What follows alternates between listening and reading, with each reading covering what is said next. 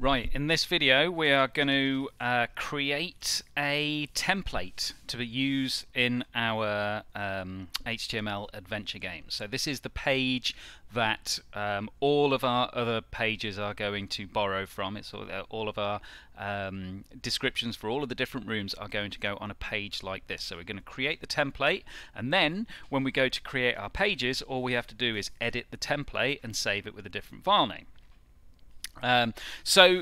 If you've read the document that got sent out, you should have seen my plan already. That's what I'm going to be basing my template on. Obviously, if your plan looks any different, you'll have to modify it, but hopefully by following along with this guide you should be able to add your own colors, your own sizes, and things like that. Okay, so I'm going to go through it step by step, and this is obviously my plan. I am going to leave it down in the corner over here, so we can still see what our page was supposed to look like. Okay, so I've got a template.html. It's completely blank. Okay, if I go to I can go to File and New. If you don't have template.html, just go File, New, and type in template.html. To start off with, we need to put in the basic stuff that all websites need to have. So we're going to need a doc type. Doc type HTML. We're going to need a head. Before that, we're going to need an HTML. We're going to need a head.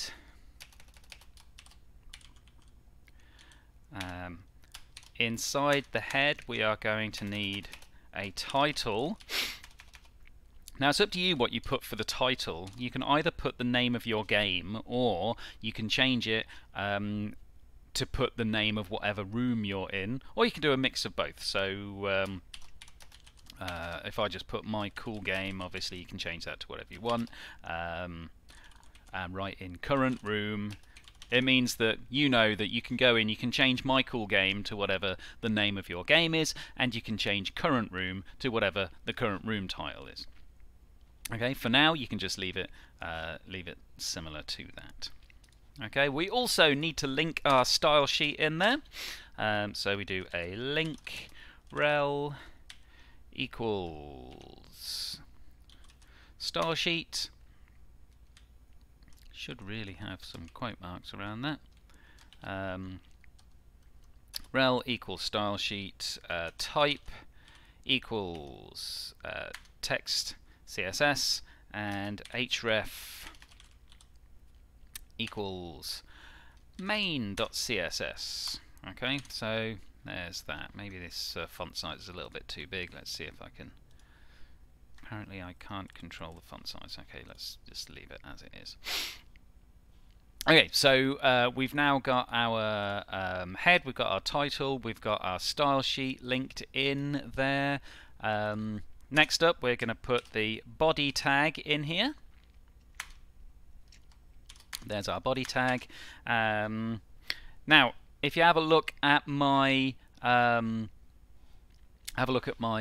diagram here, I've got the title, the main title, which is the name of the current room, goes all the way across the top of the screen. Now, in terms of colors and widths and stuff like that, when we're putting the HTML in, we don't have to worry about that. Once I've got the HTML in there, I'll show you how you can change the size and the colors and the fonts and all of that stuff.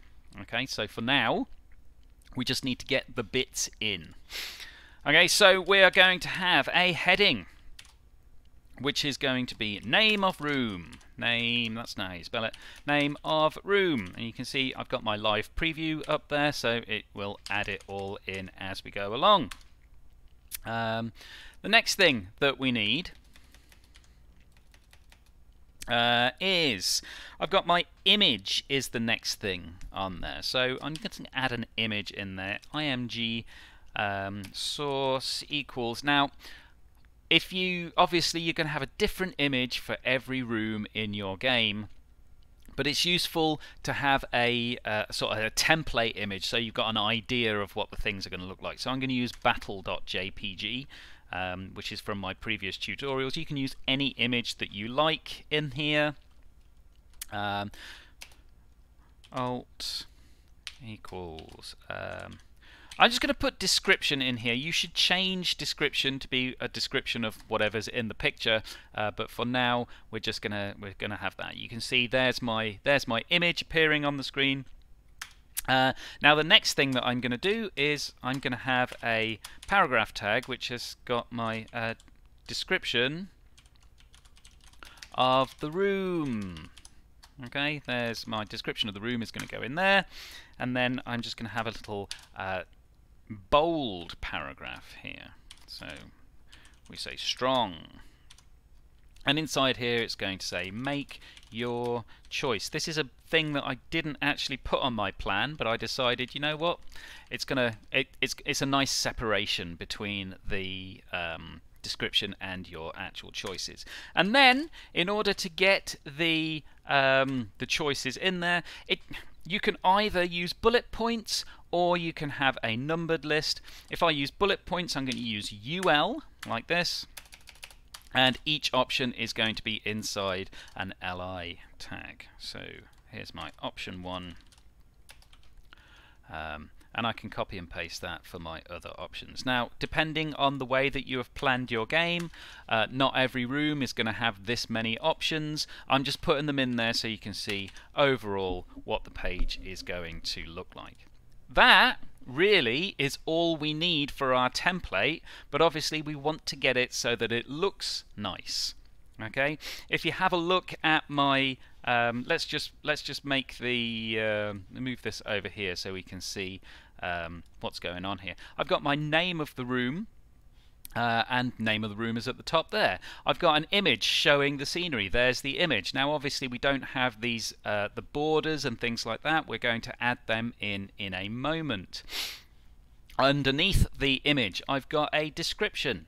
Okay, and then underneath that I've got this bold, make your choice, and then I've got my 3 options. Okay, all of the stuff that was on my plan is now part of my HTML. So now all I need to do is start adding the CSS, which is going to change the style. So I'm going to walk you through this because I know that some of you might be a little bit hazy on how this stuff works.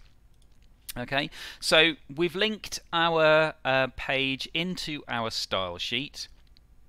The first thing that we need to do is just set up some stuff which is going to apply to the whole web page. So I've clicked on the HTML tag here. I'm going to press Ctrl E and then create a new rule.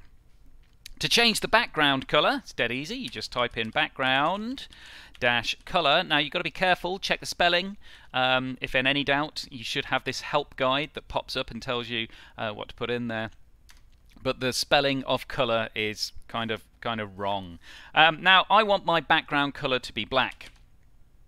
Okay, that's the background color that everything's going to be. Now it looks like all of my text has disappeared, but don't worry, it's still there. It's just because the text is black and the background is black, we're not going to be able to see it. But we don't need to worry about that. However, I do want to set the font because all of my font is going to be the same. So I can say font family, font-family, and the font that I am using is Trebuchet MS. So as soon as I do that, it should update the font family. I'll just highlight my text here. You can see how the font has changed. That's really it in terms of the HTML style. So now I'm going to edit the I'll tell you what, before we get onto the body, we will edit the heading. Okay, so I'm going to create a new rule here for the heading. So Control E and then click on New Rule. I want my heading to be the full width of the page, so that's easy to do. I can just say width 100%. I also want the background color to be dark blue. So same as at the top there, I can say background color, background dash color, dark blue. There it is. Okay, and there we go. It's set that color, looking pretty nice. I also said I wanted the font size to be 48 points. So to change the font size, I just say font dash size and then 48 pt for point. Okay, we're getting closer to how I actually want this to look. I also want my font color to be white. Okay, so font dash color, sorry, not font dash color, just color on its own. But you got to spell it wrong. Is going to be, you know what? Maybe I'll use Alice Blue. Oh, that's quite nice, isn't it? Originally it was going to be white, but that's kind of a very pale blue, so I like that. And my my heading should have a border at the bottom, so I can say border dash bottom 5 pixels wide, and it's going to be solid blue. Okay, and that's added the border at the bottom. Now there's a problem here. You'll probably have noticed the actual title. There's a little gap between the top there and the bottom. We can fix that hopefully by editing the HTML and saying margin 0px. Except that didn't work. Maybe we could change the padding as well to 0px, 0px, and that still didn't work. Okay, it looks like what we're going to have to do is set up some of this information in the body tag. Okay, so if we go to body and Control E, basically all we really want to do for the body is try and get rid of that horrible space around the outside. So let's try the old margin 0px, and there we go. It's finally got rid of it. Excellent. So far we have got a background color for the whole page, and we've set the font family for the whole page. We've set the margin and the padding. So just to let you know, margin is the space around the outside of something. Padding is the space on the inside. So you can see there's not much padding between the edge of the screen there and the start of that text. But we won't worry about that too much at the moment. In the body we've set margin 0px. Basically that means that there's not going to be any space around the outside of the body. Okay, everything is all fine. Probably don't need that margin in the HTML. Yeah, I can get rid of that. I could probably get rid of the padding as well. Let's keep that nice. Okay, one more thing that I want to do, if you have a look on my design, name of room should be in the middle of the page, and so all I need to do to get that working is text align center, and be careful of the spelling of center as well. You've got to spell it the American way again. I know it's frustrating, but there we go. Okay, so we've now got a title bar with a border. We're starting to look how we want it to look. I'm just going to close. When you add the rules, the box tends to stay around, but you can click the X and get rid of that, and then you can always go back to it by clicking in the element and pressing Control E. It will take you back to the same rule. But down here, there's something else that we need to do. You see, at the moment, we just have a title and then we have everything else underneath it. But what I want to do, and if you have a look at my plan, the image and the description and the options should all be inside this box, which has got these big borders on either side. There's two ways that you can do that. I'm going to show you the what I think is the easiest way, using a div tag. So I've got my name of the room, and I'm going to create a new div. I'm going to say div ID equals content. Everything that's inside this div is the content of the page. Okay, so I've got to make sure that the div opens there and closes there.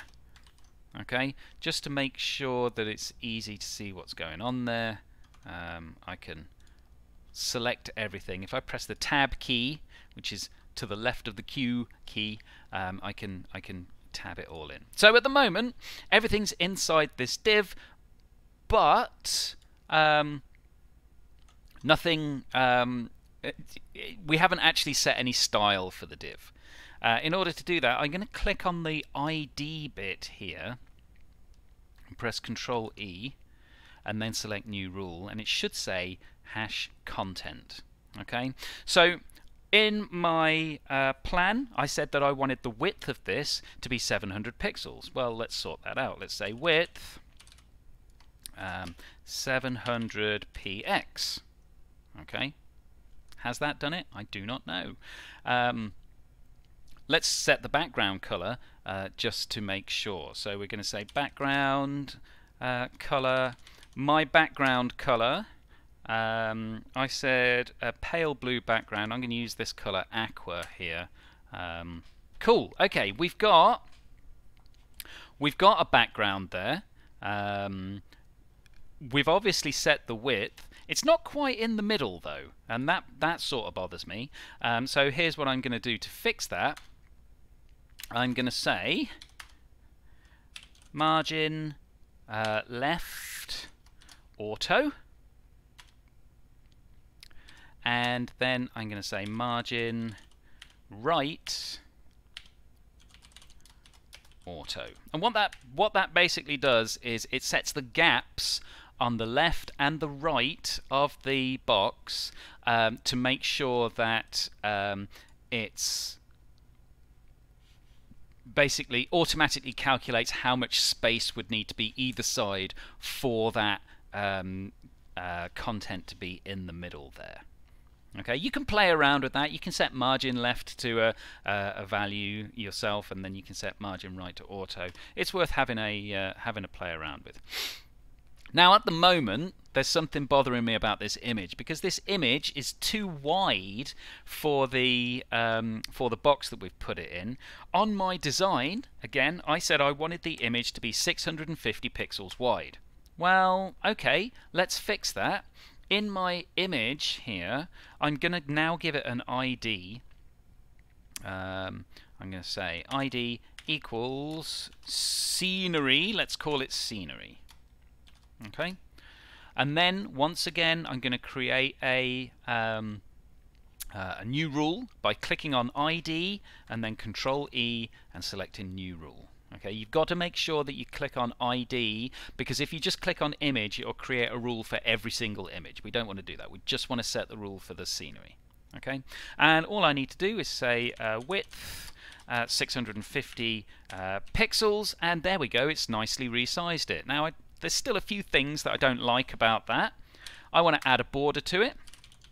Let's say border is 1 pixel solid black. Let's just have a black border around it. You can see it's added that black border. And we can set the margins here. Now, the width of my my content here is 700 pixels. Okay, the width of my scenery is 650 pixels. So if I set the margin to be 25 pixels, it means that there'll be 25 pixels on this side, okay, and then 650 pixels, and then another 25 pixels on this side. 650 plus 25 is 675. 675 plus 25 is 700. Okay, you can either work it out exactly like that, or you can try using margin auto. But there's a trick here, which might catch you out. So if I say margin 25 pixels like that, you can see it's nicely centered now. Okay, no problem. Obviously, if the size of your image is different, you're going to have to recalculate the amount to put in around the outside there. Okay, but look what happens if I do margin auto. It doesn't work in the same way that it worked up here. In order for the margin auto to work, we also need to say display block, like that. And then the margin auto works. But you'll notice it only works for the left and right. So if you want to add margin to the top, you can say margin dash top 25 pixels, and that should add in those extra bits. I don't really like it that way, so I'm just going to go back to margin 25 pixels all around. Okay, so we're almost done, but first of all, my box is floating in nowhere. I want to make sure that there's a border around it. So I'm going to get rid of the scenery stuff here. We're back to just looking at content here. To add a border, you can say border, and then you specify how wide you want it to be. I want it to be 5 pixels, and then whether you want solid or dashed or dotted. I just want it to be a solid border, and I want it to be blue. Okay, boom, there we go. We've now got a border around the outside of that. There's still this gap here though. I don't like it. So if I say margin top 0px, it should, except it didn't. Okay, that's a little bit annoying. Maybe there's something we need to change here in the body, because it's the outside here which is causing the problems. So if I just edit my rule for the body, let's try setting padding to 0px. Does that make a difference? No, apparently that does not make a difference. I'm not entirely sure why this isn't displaying the way that I wanted it to display. I've set width. What if I set that? I set all of the margins to nothing. No, still does not like it. I think I know what the problem is though. Okay, in my H1, I think, look, we can see now that I've selected H1, that is actually the margin. It's the bottom margin of the heading. So we can fix that. Margin bottom, margin dash bottom. We want that to be 0px, and now we've almost fixed it. Almost. I say we've almost fixed it because if you look carefully, in fact if I zoom in, you can see that we're getting not only the bottom border of the title, but we're getting the top border of the content here. So maybe we want to, let's get rid of the top border. So I say border dash top 0px, and magically that seems to have fixed everything. Okay, and now I'm pretty happy with the look of my HTML page. It looks pretty much exactly how I wanted it to look. If I just, let's just pull up the old side-by-side here, you can see, well, there's my, see if I can match it for size. That, look, it's almost spot on. I've got my name of the room up there in the font and the style that I wanted. I've got an image showing the scenery there, which is 650 pixels wide. I've got a description here, and I've got my option choices there, and that whole thing is 750 pixels wide. There's a couple of things that you might want to change. Obviously, I've just shown you how you can change the width, but you can also change the height as well if you want to. I tend not to worry about the height because people have different size screens and it doesn't always work out.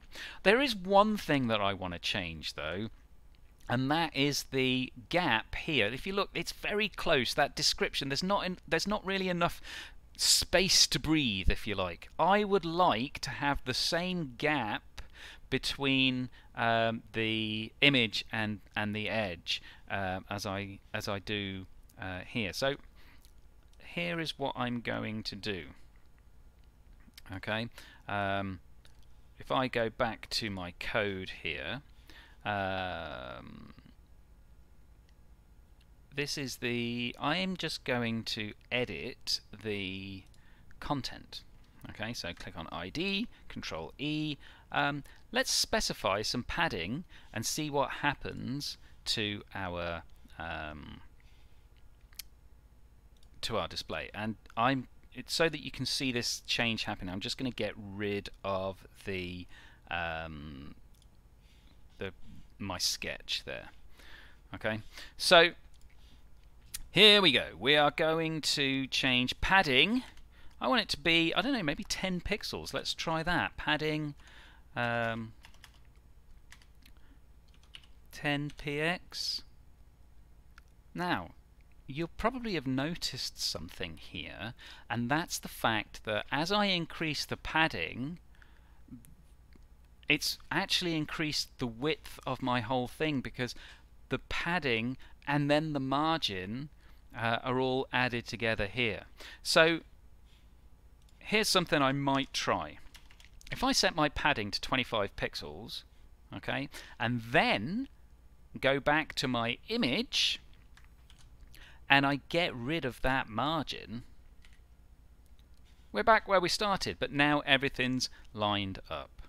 Okay, so when it comes to things like spacing in between boxes and stuff like that, it's always a case of having to play around with different padding settings and different margin settings. Okay, there's not an awful lot of super complex stuff that I've done here. It's well worth you just having a look at all of the different stuff that I've done here. Setting background colors and setting font families and font sizes should be straightforward. The things that are kind of tricky to get your head round are adding borders, adding margins, and adding padding. The thing to remember is if you've got an item, let's have a look at this image for instance. You've got this image. The image has a set width, and then after that you have a border around the outside, and then after that you have a margin around the outside of that. Right? But if it's a box, like my content box here, not only do you have the margin on the outside and then the border, but you have padding on the inside. The padding is the distance between the border and the stuff that's inside it. Okay, so a lot of the time it's really useful to have your live preview up so that you can go through and edit the stuff and see the changes happening as you go through it. Okay. Now what I have done is I've put all of this code. See, I've got two files here. I've got template.html, which looks like this. Pretty straightforward, and then I've got main.css, which looks like this. I've pasted the code for both of those into the document, so you can use my setup if you want to and just change the colors, or you can fiddle around and change the sizes of things. Okay, but all you need to do at this point is create a single template, and then what we're going to do after that is we're going to start pulling all of your different designs together so that all of the different pages are linked together. Okay? Let me know if you have any problems.